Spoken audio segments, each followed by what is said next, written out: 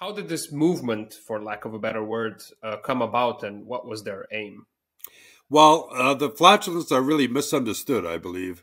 And there has been some new research or new evidence that has emerged in the past few decades about the flagellants that's really quite interesting.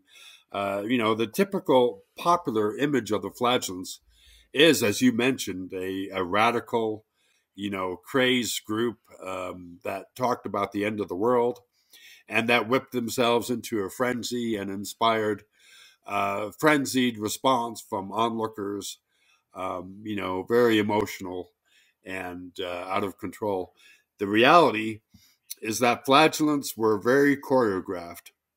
They were very, very organized, and they were trying to elicit a specific response. I mean, these were not just ragtag bunch of people going around whipping themselves. This is very regimented, very controlled, very orderly, in fact. And one of the reasons why I say that is that we have a new piece of evidence that has first emerged in 2003, which is called a flagellant scroll. This comes from the Low Countries. And this was a scroll that's only 3.5 inches wide. 3.5 inches wide and 8 feet long. And it consists of 4 strips of parchment sewn together, and it was tightly rolled up into a ball meant to be carried in a pouch. And this sorry, I think in centimeters and meters and stuff. Like okay. I'm my American system is a bit hazy. So 3.5 inches. I don't know how that translates into centimeters, but it's like You said 3.5 inches. Yeah.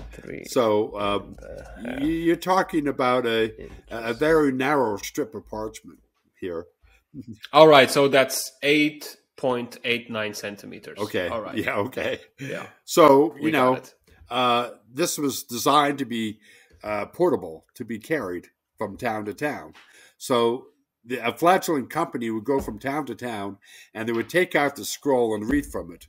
And they had the whole liturgy or ritual on that scroll.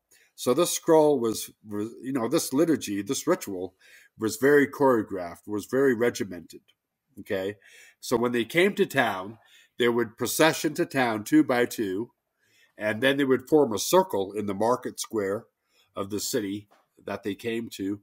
And then at a certain point they would sing a song. A song about the passion or the crucifixion of Christ. And the flagellants saw themselves as imitating that passion. They were shedding their blood just as Christ has shed his blood for all humankind. And the idea is that by whipping themselves, by shedding their blood, they would appease God's wrath and save everyone from the Black Death. And that's why flagellants were very popular and welcomed in town after town.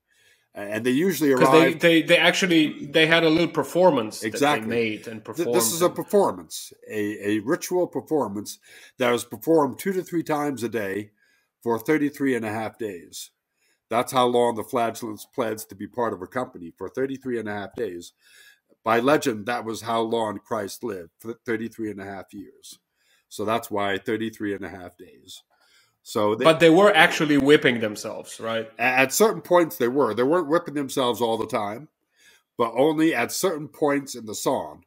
When it said, for example, now flail yourself for Christ's honor, they would whip themselves, okay? But it was for not very long, and it was only at certain points in the ritual. And then they would fall flat on the ground in the shape of a cross.